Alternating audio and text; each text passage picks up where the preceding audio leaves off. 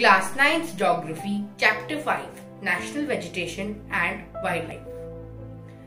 For the ease of understanding, I have divided this chapter into 8 parts. So in this chapter, we shall learn the basic definitions, India's diversity, factors affecting flora and fauna, importance of forests, types of vegetation, wildlife, causes of endangerment to wildlife, and the various methods to protect the flora and fauna. So before starting, let us learn some basic definitions. First, natural vegetation or the virgin vegetation. This refers to a plant community which has grown naturally without human aid and has been left undisturbed by humans for a long time.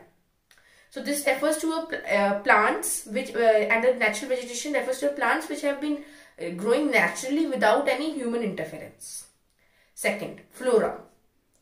These refer to the plants of a particular region. Third, fauna. These refer to the species of animals. So from flora you can learn that flora is similar like flower, and flower is a plant.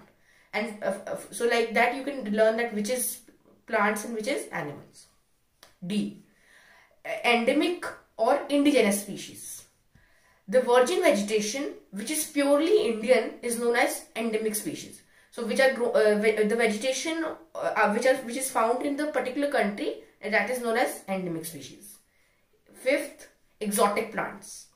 These are the plants which have come from outside India. So these are grown in the foreign countries and then they are imported into India. Now, India has a huge diversity of flora and fauna. India has 47,000 plant species, 90,000 animal species, 15,000 flowering plants, and these account for 6% of the total flowering plants in the world. And it is fourth in the world, it is 10th in the world and 4th in the Asia in having the diversity of plants. So all these factors make India one of the 12 mega biodiversities of the world. Now let us learn about the importance of forests. So forests help to modify local climate, enhance environmental quality, control soil pollution, regulate stream flow, support various industries such as the paper industry, timber industry, furniture industry, etc. Provide various livelihood to all these people such as the various tribal people live in these forests, etc. And they offer recreation to the people as they enhance the beauty and you find a very scenic location near the forests. They also help to control wind, the force of wind and water. They also help to cause rains, they provide humus to the soil, and they also provide shelter to the various animals such as the small animals or wild animals, etc. Now let us understand the factors affecting the distribution of flora and fauna. So there are majorly two factors, relief and climate. In relief, the two main factors affecting distribution are land and soil. So land influences the type of vegetation. For example, in the fertile land of the plains, they are used for agriculture, while the rough terrains such as the mountainous terrains, etc., they are in their grasslands and woodlands develop. Second, climate. Under climate, the various factors are temperature, photoperiod, and precipitation. Temperature. It determines the character and extent of vegetation. For example, on the slopes of Himalayas and the hills which have a very low temperature, there the vegetation changes from the tropical vegetation to subtropical and alpine vegetation. This means that in the hotter regions, tropical plants they are very densely vegetated. But as we go to higher places with colder temperature, there the vegetation cover decreases. Second, photoperiod. This means the duration of sunlight. So this photoperiod is affected by various factors such as latitude, altitude, season and duration of the day. And due to longer duration of sunlight during the summers, trees grow faster in summers, and due to shorter duration of sunlight in winters, trees do not grow very fast in the winters. Third, precipitation. This refers to the amount of rainfall received by the place. And the areas which receive dense, heavy rainfall have dense vegetation cover than the regions which receive less rainfall. Now let us understand the various types of vegetation found in India. So in India, 5 types of forests are found: tropical evergreen, tropical deciduous, montane forests, mangrove forests, and thorny forests. First, tropical evergreen forests. These are found in the slopes of Western Ghats, Lakshadweep Islands, Andaman Nicobar Islands, the parts of Assam and Tamil Nadu coast. The climate of these regions is that they receive more than 200 centimeters of rainfall with a very short dry season.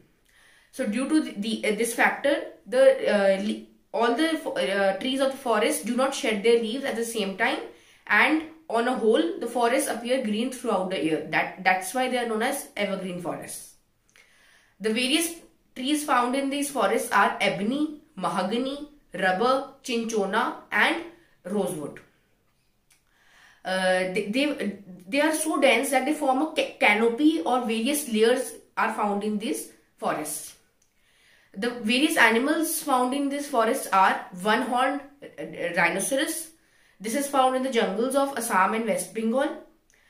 Also, they have a very dense wildlife cover, such as birds and all types of animals such as sloths, monkeys, elephants, etc. are found in these forests. Second, tropical deciduous forests. These are of 2 types, moist deciduous and dry deciduous. First, let us understand about moist deciduous. They are found in the states of northeastern states, Jharkhand, West Odisha, Chhattisgarh and eastern slopes of Western Ghats. They receive rainfall between 200 to 100 centimeters. So the evergreen forests receive rainfall more than 200, and moist deciduous receive 200 to 100, and dry deciduous receive 100 to 70 centimeters. Flora found in moist deciduous forests, these are teak, bamboo, sal, kher, etc. Dry deciduous forests. They are found in the states of Bihar, Jharkhand and Uttar Pradesh. They receive rainfall between 100 to 70 centimeters. The flora found in these forests are teak, sal, peepal, neem. And also it is very rich in wildlife such as lion, tiger, deer, elephant, etc. Third, montane forests. These are of various types depending upon the altitude. These are wet temperate forests, temperate grasslands, alpine vegetation and tundra vegetation. Wet temperate forests. These are found between an altitude of 1000 to 2000 meters. The trees found in these forests are all the broad-leaved trees such as oaks and chestnuts. Second, temperate forests. These are found at an altitude of 1500 to 3000 meters. And the trees found in these forests are pine, deodar, silver fir, etc. All these are coniferous trees. Third, temperate grasslands. As we go higher, we find the temperate grasslands. Fourth, alpine vegetation. These are found at an altitude of more than 3600 meters. And the trees found are silver fir, pine and beech. Fifth, alpine grasslands. These are used extensively by Van Gujars and Bhakharwals and all the nomads for grazing the cattle. Sixth, tundra vegetation. These are found at very high altitudes, and the vegetation found in these forests are mosses and lichens. The fauna found in all these in montane forests are the Kashmir stag, spotted deer, wild sheep, Tibetan antelope, yak, snow leopard, rabbits, squirrels, shaggy horned ibex, the rare red panda, and other sheep and goats. Fourth, thorny forests. They are found in the regions of Gujarat, Rajasthan, Madhya Pradesh, Uttar Pradesh and Haryana. They receive rainfall less than 70 millimeters. The various vegetation found in these forests are acacia, cactus, palms and euphorbias.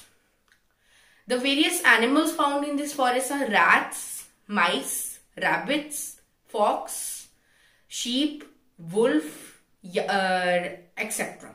Fifth, mangrove forests. They are found in the deltas of Ganga, Mahanadi, Krishna, Godavari and Kaveri. The various plants found in these forests are Sundari trees which grow in the Sundarban Delta, palms, coconuts, kiara and agars. All these trees have breathing roots. The various animals found in these forests are Royal Bengal tiger, crocodiles, gharials, snakes and turtles. Now let us understand about wildlife.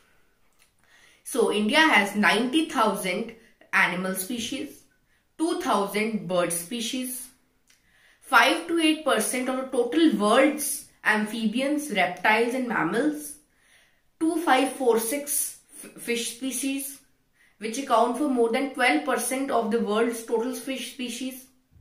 Also, now let us understand about the various animals found in India. 1. Elephant. These are found in the hot and wet forests of Assam, Karnataka and Kerala. Second, one-horned rhinoceros. It is found in the marshy and swampy lands of Assam and West Bengal. Third, wild ass. It is found in the run of Kutch. Fourth, camels. They are found in the Thar desert. Fifth, the lions. These are found in the Gir forest of Gujarat. Sixth, tigers. They are found in Madhya Pradesh, Sundarbans forests and the Himalayas. In addition, various animals such as turtles, crocodiles and gharials, they are found in the rivers and the coastal areas. Also, animals like shaggy, one-horned wild ox, Tibetan antelope, wild sheep, etc. They are found in the Himalayas. Also, animals like and birds like peacocks, pheasants, ducks, parakeets, cranes and pigeons are found in the wetlands of India. Now we have learned about the huge diversity in flora and fauna of India, but nowadays there is a lot of endangerment of wildlife, and let us understand the reasons of this killing of animals and plants. So the main reason is hunting by greedy poachers and hunters. Also, pollution due to several chemical and industrial wastes is a main reason. In addition, acid deposits, introduction of alien species to the community and reckless cutting of forests for the various industrial or agricultural or domestic uses are the causes of endangerment to wildlife. Now, viewing this threat to our flora and fauna, our government has taken various steps to protect our flora and fauna, such as 18 biosphere reserves have been set up by the government to protect flora and fauna. 10 out of these have been included in the World Network of Biosphere Reserves. Second, financial and technical assistance is provided to many botanical gardens by the government since 1992. Third, Project Tiger, Project Rhino, Project Great Indian Bustard and other eco-developmental projects have been launched. Fourth, 103 national parks, 535 wildlife sanctuaries and a lot of zoological gardens have been set up by the government to protect flora and fauna.